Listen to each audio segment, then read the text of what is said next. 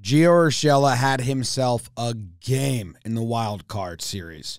Bases are loaded. He's coming up. They take Cookie Carrasco out. They bring the young rookie, the best reliever the Indians have all season, Wild Thing in. This one's brought to you by DraftKings. He's breathing heavy. First postseason appearance.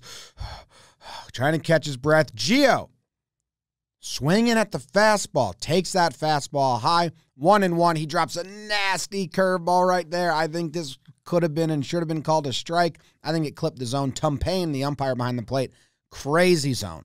Then ESPN shows us that behind the plate view, which no one enjoys because you don't get to see what the pitch did. I'm guessing it was low. They said he swung, though.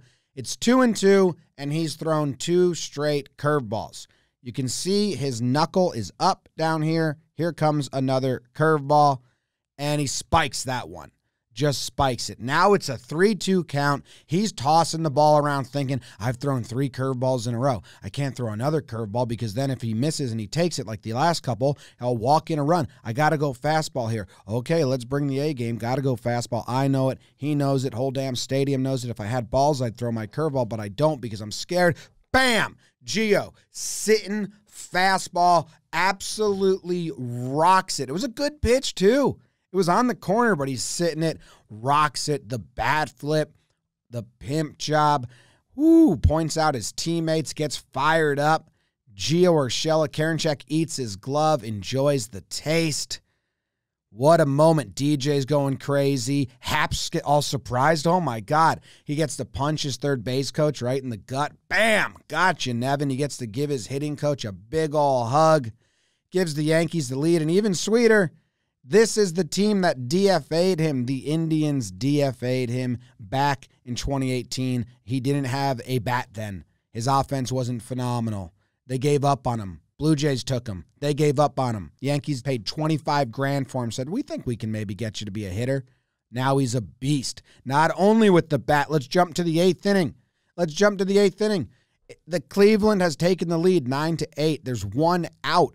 Lindor's on second. He's got speed. There's 2 on. Need to hold it at 1 run if you want to try and come back and win. And look at this play by Gio Urshela. The ball is behind him, scoops it up from his ass, starts the inning-ending double play. I can't get over this play. The ball's behind him.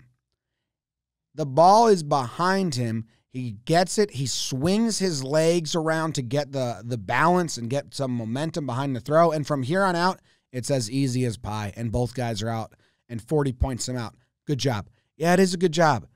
Because if this ball gets through, no one's saying, damn it, Gio booted a play. They're just saying, well, that was a rocket.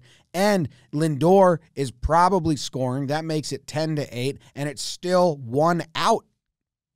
Runners on. Instead, they hold him at 1, and the inning is over, all because Gio, the God, Urshela, is having the game of his life. Then, in the top of the 9th, he helps the comeback, gets a hit here. He's on second after they tie it. He scores the winning run when DJ pokes that one up the middle.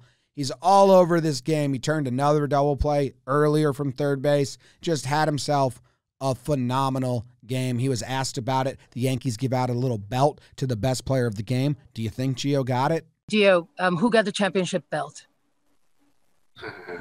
Me. Yes, he got it. Go to DraftKings, download DraftKings, use promo code Jomboy, pick up Gio Urshela, Gio the God. He's the best ever. He's the cutest. I love him with my full heart. He changed the entire course of that game, both sides of the ball.